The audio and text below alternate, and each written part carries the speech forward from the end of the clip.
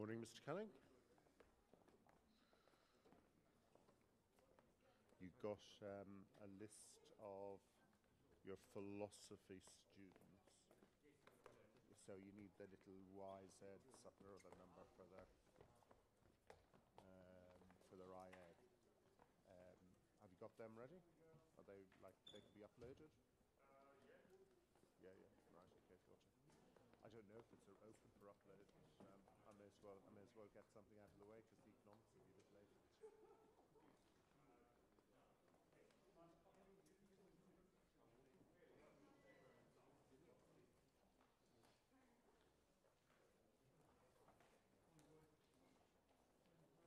Morning.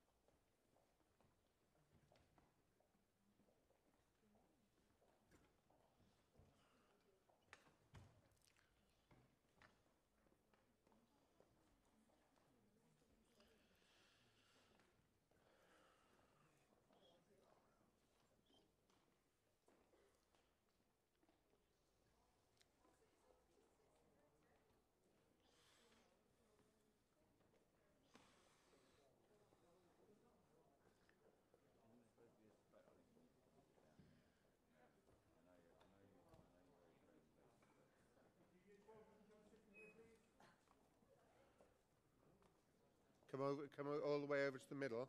Woon Company. Go over here. Over this side. You've got more light.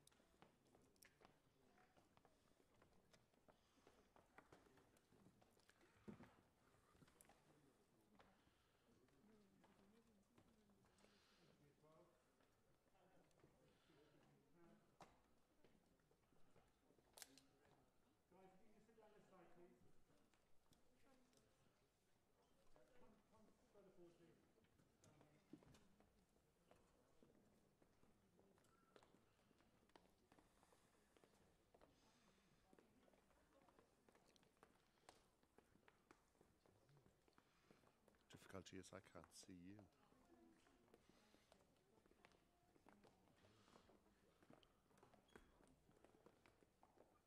Oh, and you'll have four or something. Okay, thank you very much. It's a cold morning in February. Let's give Mr. Maher a nice warm round of applause.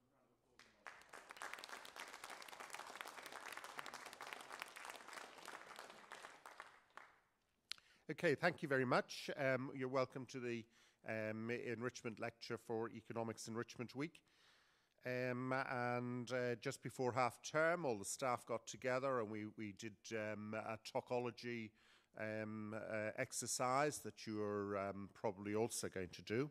So it got me thinking about the object I'd put into a theory of knowledge exhibition. The one I alighted on is an object now, but is unlikely to be one in the future. I'm talking money, of which the thesaurus gives us 39 synonyms. Bread, dough, chips and gravy especially appeal to me. The Swedish central bank, one of the first to issue banknotes, is likely to be one of the first to have all notes taken back out of circulation on current trends by 2030, and the use of cash is declining fast in Sweden. China is also fast dispensing with the use of notes. Kublai Khan, the 13th century leader of the Yuan dynasty, was the first leader to back notes not with precious metal, like gold, but with the threat of force. People not accepting the currency could be put to death. Both of these countries are moving towards a digital currency, but they are not the first. Ecuador, Uruguay, and the Bahamas have all experimented with central bank digital currencies. So, what does money do for us? Firstly, it acts as a unit of account, which is to say, a way of expressing value. Secondly, money is a medium of exchange and can be used in financial transactions as well as to buy goods and services. Thirdly, it acts as a store of value, a way to maintain the purchasing power of our wages and wealth over time. In markets, prices change all the time, and money enables markets to function well, responding to changing circumstances. Relative price changes, reflecting changes in demand and supply in an economy, are easily facilitated with money. There are two types of money. Outside money is created by central banks. Today it is a fiat currency, which is not backed by anything other than faith in the central bank or government that has created it and stands behind it. Creating too much of outside money would simply lead to a loss of faith in the ability of money to act as a store of value, medium of exchange and unit of account, because inflation would follow. Government decrees that this fiat currency must be accepted and we have to pay our taxes in this money form. Businesses will accept this form of money because they believe that other people will also accept it in payment for goods and services. Government can make outside money more trustworthy by backing it with something that is in scarce supply, for example, gold, but this constrains the ability of central bank to print notes when required, such as during the Great Depression or after the financial meltdown in 2007 and the COVID crisis that we've just come through, if we were still under a backed currency regime.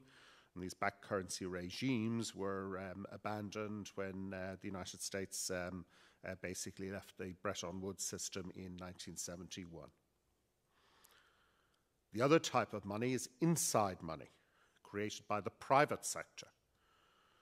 When a bank grants a loan to a customer, it credits this money to the customer and has created a bank deposit.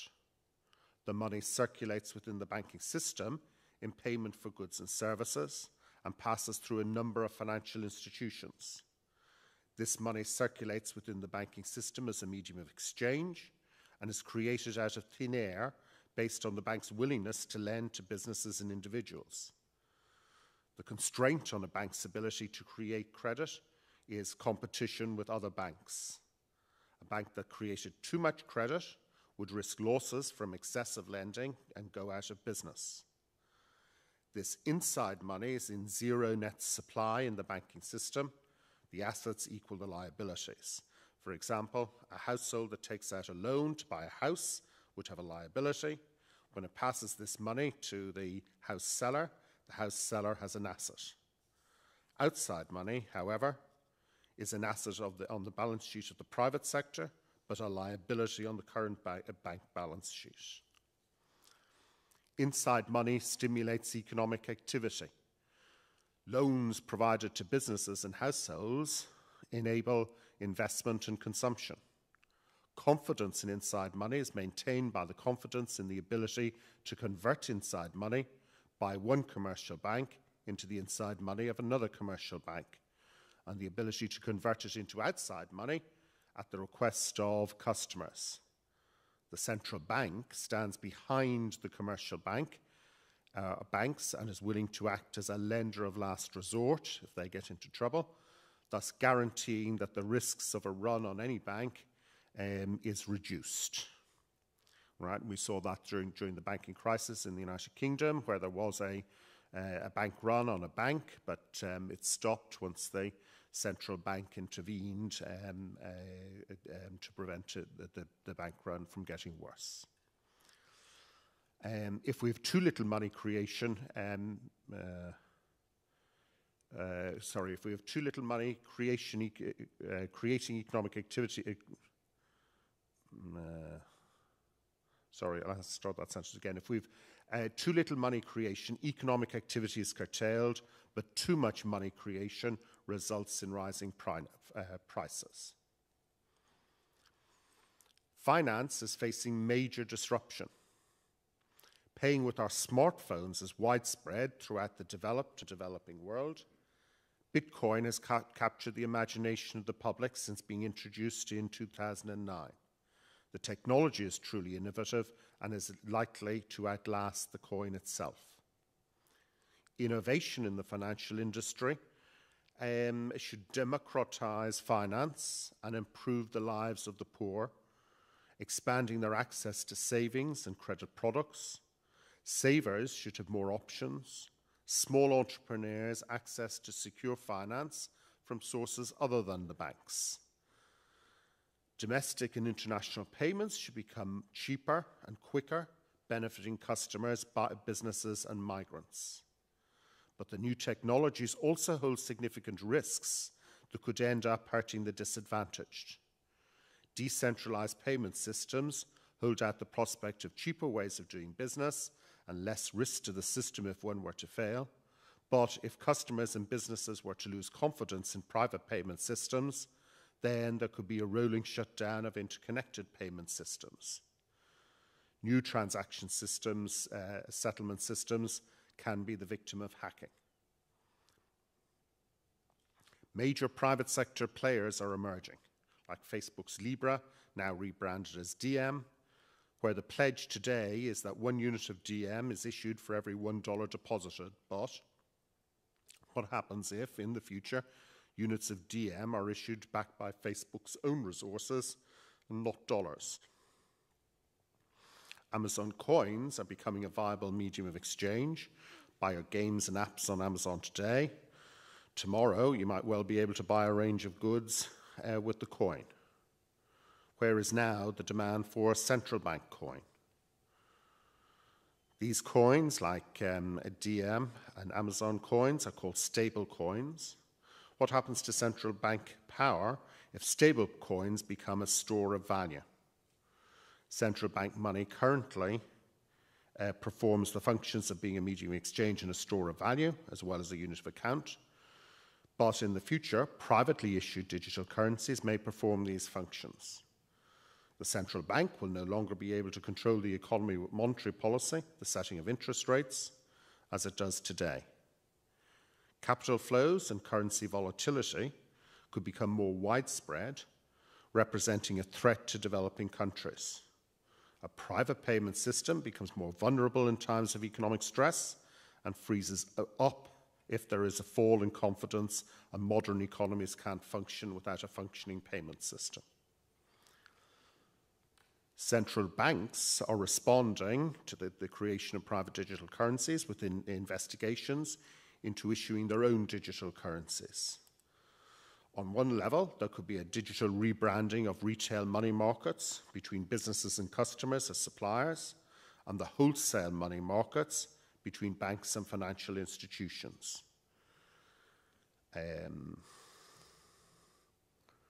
There's not much of an efficiency gain from wholesale money markets where money is already issued electronically, but retail central bank digital currencies could provide financial stability without limiting the financial innovation and provide a backstop when confidence in private payment systems dries up.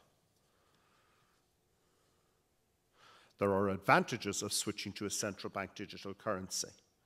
Monetary policy can become more easier to implement, particularly in times when spending needs to be encouraged by making interest rates negative. And an electronic trail helps prevent against money laundering, bribery, and using cash to avoid taxes. However, a proliferation of digital lending platforms would make it more difficult for the central bank to influence interest rates throughout the economy. The central bank will still have to maintain credibility in implementing monetary policy and not be swayed to create digital currency to finance government budget deficits. Emerging market economies can use fintech to leapfrog developed countries by using more innovative ways of conducting finance and banking. These economies, the developing economies, don't have old vested interests slowing the adoption of digital currencies. Additionally, the developing economies have growing demand for financial products and services from their growing middle classes. Secondly, financial regulation in emerging economies has allowed providers like Alipay to experiment, and it's on the basis of the experiment that you get new innovations. And thirdly, the widespread use of mobile phones means that there doesn't have to be an investment in the infrastructure. The benefits of fintech are greater in countries where large numbers of people do not have access to banking, leaving them without saving, credit and insurance products in often rural communities, making inward remittances cheaper, benefiting those in the developing countries who receive them. However, volatile capital inflows often destabilize these emerging economies through an appreciation of the exchange rate, making their exports less competitive and putting money into the financial system, which is lent and fuels a demand boom and rising prices. Trust is very important in banking. What we use as money must be a reliable medium of exchange that is acceptable in payment for goods and services. For money to act as a reliable store of value, there must be confidence that the central bank will not reduce the value of the currency by issuing too much of it. In days gone by, when people lived close together and transacted with the same people throughout their life, then trust was easier to build. Today, you're unlikely to get credit from a retailer over an extended period of time, and you'll have to make payments when you receive the goods. It's the credit card company that guarantees to Apple that they will receive payment when you buy a new iPhone. If you fail to repay the credit card firm, then they will report you to a credit rating agency, and you will be much less likely to be able to gain access to credit in the future. Both the buyer and Apple trust the credit card firm to intermediate the transaction. Cash made it unnecessary to trust. There also needs to be a legal system to back up this trust. Institutions are important to the smooth functioning of the economy.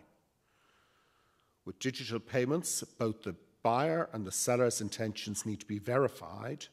The buyer has the money to pay and the seller has the goods to sell. If money is digital, blockchain technology provides this trust. There's also some partial anonymity for the parties to the transaction. The transparency on the public ledgers means that the transactions can't be reversed once established. Digital currencies have the power to bring financial services to poor households, but rich households with greater financial literacy could capture most of the gains.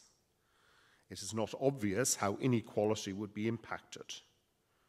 Markets could become more concentrated as people join the network that everyone else is using, thus giving early entrants a dominant position even if other barriers to entry into the market are low. A central bank digital currency could stifle private sector financial innovation by drawing money away from traditional banks. Central banks do not want to get involved with things the private sector does better. In authoritarian societies, central bank digital currencies could become an instrument of government control and remove the anonymity and privacy citizens in open societies currently enjoy. Competition between central banks and the private sector for providing the functions of money has always been there. Just over a century ago, the private sector lost out to the central banks in acting as a medium of exchange and a store of value when central banks like the Fed were established. Digital currencies will act as a more efficient medium of exchange, but perhaps not as a viable store of value. Fintech is giving the commercial banks a run for their money with a larger array of financial products to suit the diverse needs of households and firms. However, commercial banks are still there. Central banks will still be necessary in the fintech revolution, and cash is still likely to remain. The job of central banks in influencing interest rates throughout the economy will become more difficult. The US dollar is still likely to remain as the dominant world currency for some time, as a store of value because of the trust there is in the institutions in the USA. It is perhaps ironic that cash created by the government is used to circumvent payments to the government. Cash use for legitimate transactions in the future may be replaced by digital currencies, so, if it remains in circulation, may be used to fund more illegitimate transactions. Bitcoin hasn't taken off as a medium of exchange, but has come to be seen as a store of value. The digital currencies that, in the future, act effectively as a medium of exchange are more likely to be the ones backed by reserves of fiat currencies issued by the central banks. The use of Bitcoin as a store of value is based on its limited supply. In contrast, the money issued by the central banks is seen to have value because its supply can be increased in times of economic stress. Cryptocurrencies developed to show that a trusted authority in the private sector can accomplish payment clearing and settlement. However, the arrival of these digital currencies now encouraging central banks to establish their own with the additional risk that these central bank digital currencies may make government surveillance of economic activity all the easier. How fintech will develop is riven with questions society has to grapple with, and the answers are not obvious, but innovative and disruptive it is. Thank you.